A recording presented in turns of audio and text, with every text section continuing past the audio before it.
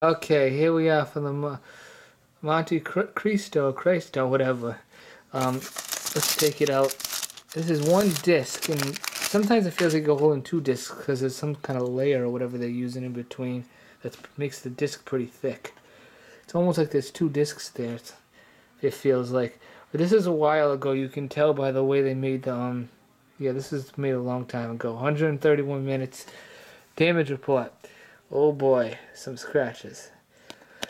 If you get a good enough player, you can look past a lot of the damage. But if you have one of those cheap DVDs or Blu-ray players, forget it. It won't work. Alright, that's it. And bye-bye.